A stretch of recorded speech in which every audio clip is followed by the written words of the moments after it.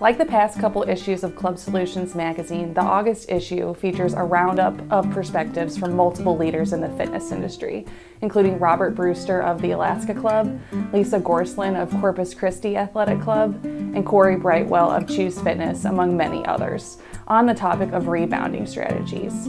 So I talked to these operators about what they're doing to successfully navigate the next few months. What are they doing in regards to rent, virtual fitness? How are they leaning on their leadership teams? And again, the topic is just really focused on hopefully providing some applicable tips that will help you successfully navigate the next few months. And I hope that you can find it beneficial. Enjoy.